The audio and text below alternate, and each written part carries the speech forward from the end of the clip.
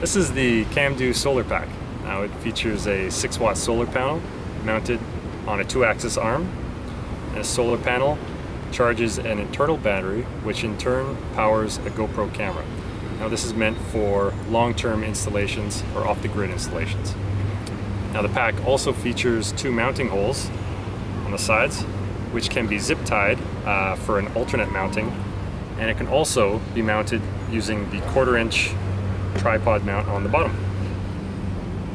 So have a look at our video on the PS and the TL and the difference between them. In this case we're using the TL for our timer, and you mount the camera in the block like so, and then you'll either use the V15 or the V44 for a bit of extra power. So send us your videos, that's what it's all about.